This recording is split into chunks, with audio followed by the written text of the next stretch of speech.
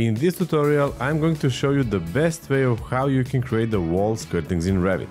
And just before I move to the topic, if you're interested in leveling up your Revit knowledge, we have over 4 hours of free Revit training available on our platform, and you can find the link in the video description. So, in Revit, I have the project file open and I'm just going to create a wall. Let's make that wall to go to the second level.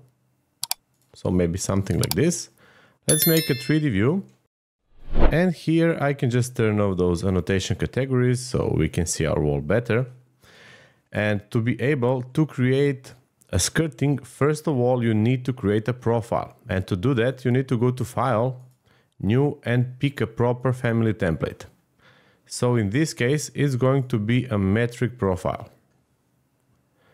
And what you have to do is simply to draw the profile, how you would like that to look like. So let's say that I would like to have the skirting, which is 100 millimeters height.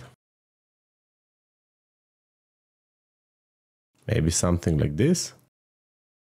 And for example, maybe I would like to add some radius at the end of 5 millimeters. So maybe here and here. I think this is maybe quite big. I can just move it a little bit, something like this.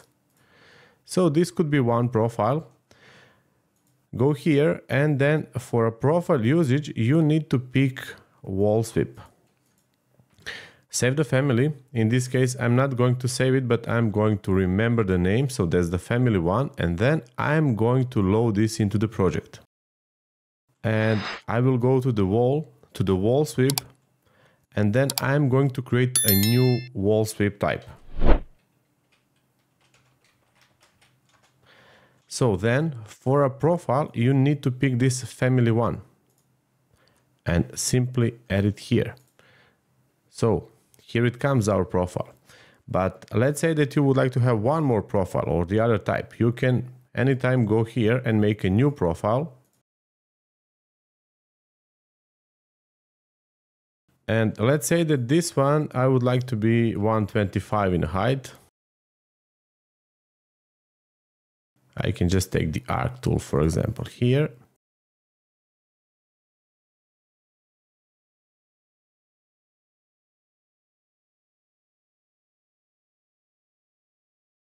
Maybe something like this. And let's just make the radius here at this end.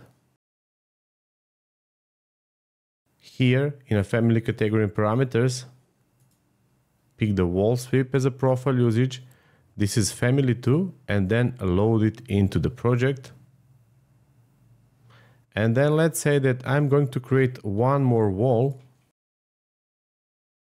And let's make this a little bit shorter. So you see it follows the wall. And if I would like to, let's say, create a new type, I can select this one, go here, go to duplicate. And then for the profile, I will put the family 2. So this is family 2. I can just go here and edit.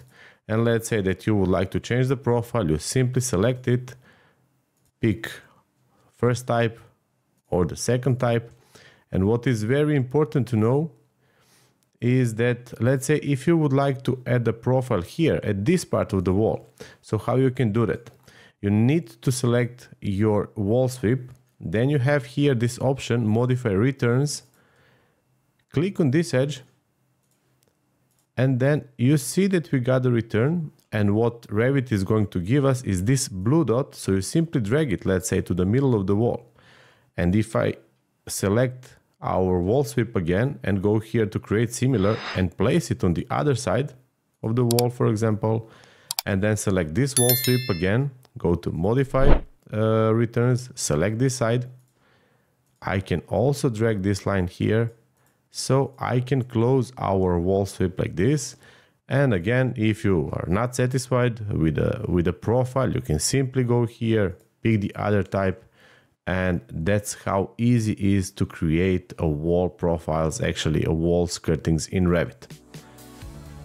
And if you would like to know how you can create a ceiling shadow gap in Revit and to level up your understanding of the profile usage in Revit, just take a look at this tutorial.